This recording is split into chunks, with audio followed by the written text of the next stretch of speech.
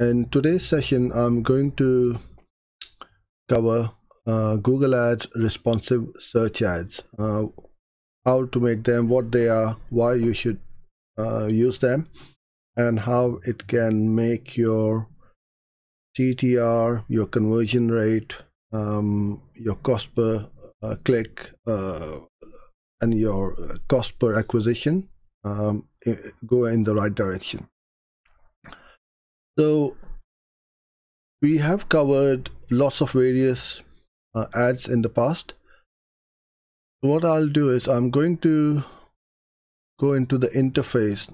Now, those of you who have been in these sessions before, you know that I don't normally tend to write ads directly in the interface. I tend to use a Google Sheet or an Excel spreadsheet, whichever one you're happy with, and write your ads in there. But for the responsive search ads, I come in here, and it is for a reason why.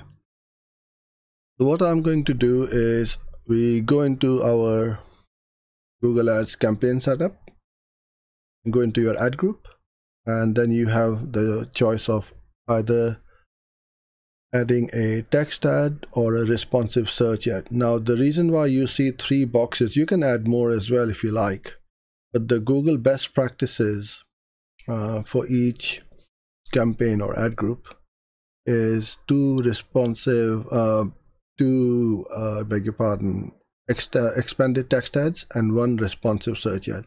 So this is why they are showing you 2 over here and 1 there. So we don't want to go in there. We can certainly go in there. And if you want to know what this is all about, you can hover the mouse over the little question mark bubble, and the pop-up will come up, and then you can read, but it's just basic stuff about that ad. Click on the responsive search ad. So the first thing you will see is the final URL.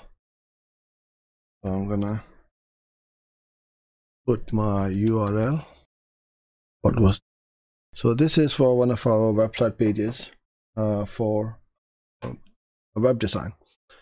And the reason why I'm going to make a proper ad and not just put in test or dummy text in these ads, because we want to see the ad strength, and this is what this interface will show you over here on the right hand side and over there.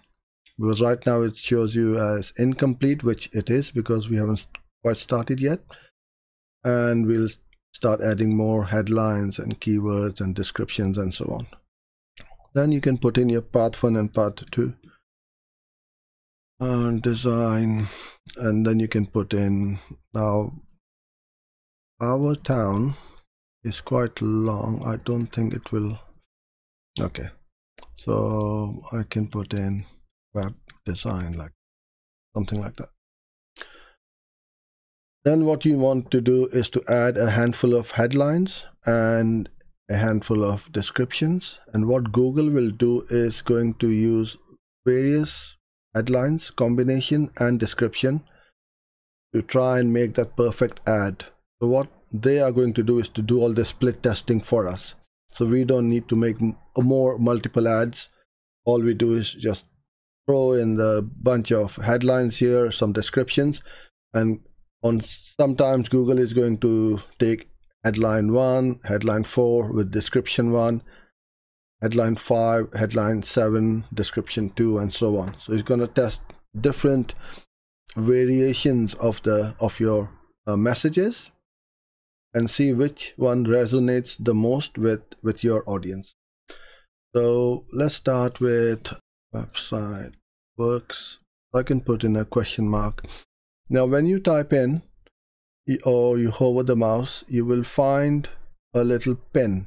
So you can pin that headline if you want to show that headline always as the headline 1. So you'll see over here, pinning one headline or description causes it to show only in that specific position, preventing others from showing in its place. So if it was your brand name or something like that, in fact, you know what I should do? Put my brand name over here, web design.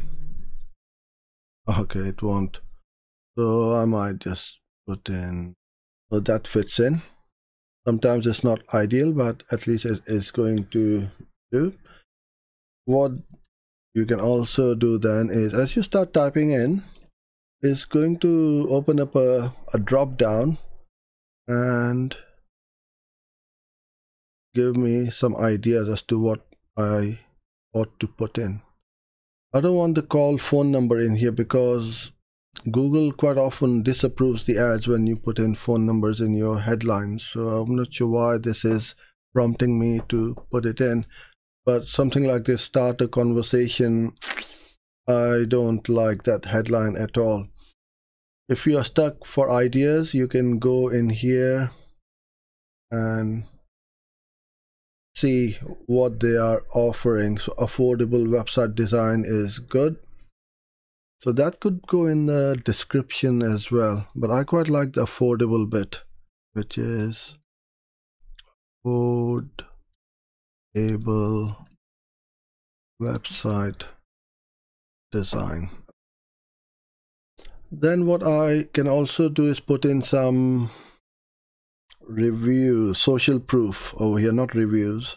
So let's say if I've got a fair amount of reviews on my Google My Business page or something like that, GMB 5-star reviews.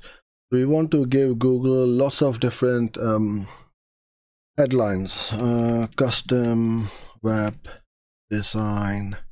If you're stuck for ideas, then all you do is go to Google, open up a new tab, search for that keyword, web design, your city or town, and see what your competitors are up to. And don't copy it, but do something different. But you can start getting some ideas. Price is a good qualifier. So if I want to put in, say, let's say I'm just throwing in a number. So please don't come to me and say, can I have a £499 website? Because I'm going to say no. Custom web design. That fits in there. Okay, if you guys have any ideas, then throw it in the comment box and we can start putting them in here. Now, as you can see, as I'm starting to write the headlines, this is starting to populate. So make your headlines more unique. So I've got a green tick mark, so that's quite good. It's telling me to add more headlines and include popular keywords in your headlines and make your descriptions